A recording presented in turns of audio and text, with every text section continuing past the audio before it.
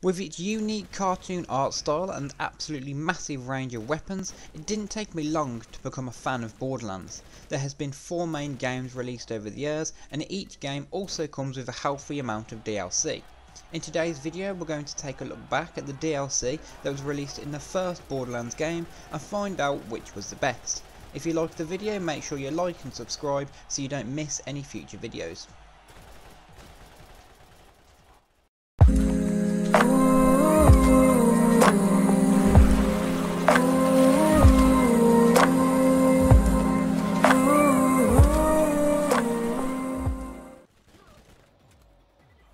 The Borderlands series is at the near top of my list for my favourite games of all time, and for good reason too.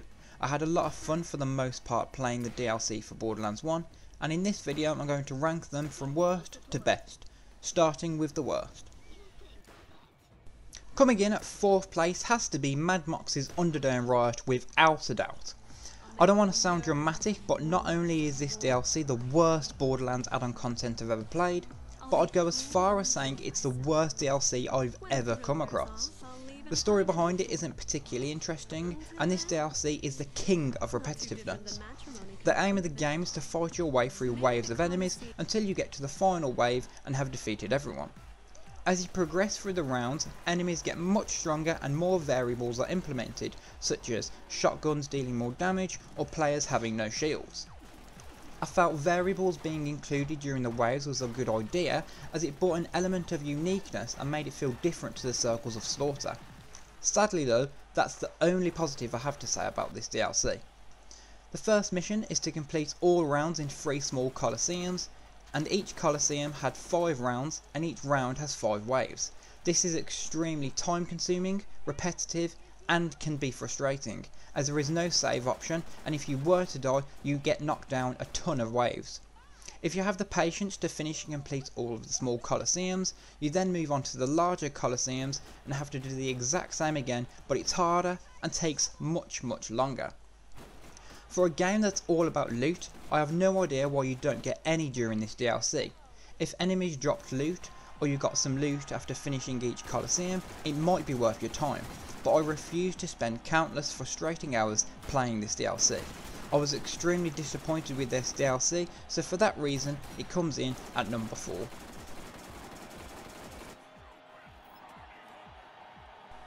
This was a really tough decision, but in 3rd place is the Zombie Island of Dr. Ned, which was the first DLC released for Borderlands 1. The first thing I noticed and liked about the game was the island it was set on. I thought the colours that were used were really nice, and it was so different to all the other locations throughout the game. The island is filled with zombies and they don't carry guns, but they do charge at you in huge numbers, and some have special abilities you need to watch out for. I felt it had a strong enough story with a decent amount of main story and side quests that kept me entertained for a few hours. I just wish there were a few more quests, but that can be said for all of the DLC that was released for Borderlands 1. It was nice to get off of Pandora and explore a new and detailed island, but I was disappointed with the loot. Throughout my whole gameplay of this DLC, I can't remember picking up any decent loot. And just like the Underdome DLC, it's really disappointing when a game that is all about looting doesn't deliver any loot. Nevertheless, I really enjoyed this DLC. Having zombies charging at you in huge hordes was a nice new challenge, and it was different to the rest of the game. The Secret Armory of General Knox has managed to get to 2nd place on this list, and for good reason. This DLC starts you off at T-Bone Junction, which is a tiny town in the middle of a highway. The only thing I didn't like about this DLC is that you have to drive a good distance on a one-way road to get to your location. There's a few enemies along the way, but the drive is still pretty boring. There's a couple of new vehicles added into the game, one of which is a huge car that holds up to 4 players, which is fun to use in fights, but not so fun when you're driving around, as it's extremely slow. There are still loads of enemies to fight and kill, and a couple of new ones added into the game, which is exactly what you expect from a DLC. There wasn't a ridiculous amount of new enemies, but enough to keep the game fresh. I think the Secret Armory of General Knox probably has the best ending boss fight out of the 4 DLCs, and arguably the best loot as well.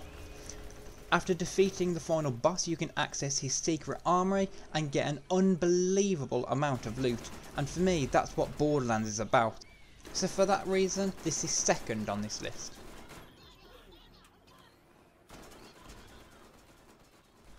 Claptrap's Robot Revolution takes first place on this list. It was the fourth and final DLC released for Borderlands 1, and it was absolutely amazing. It had an entertaining story with great humour added in throughout the whole journey.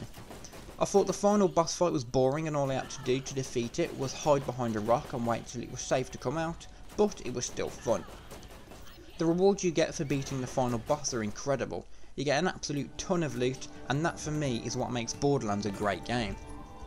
I like the way you fight against previously defeated bosses from earlier on in the game, as Rogue Claptrap uses them as traps.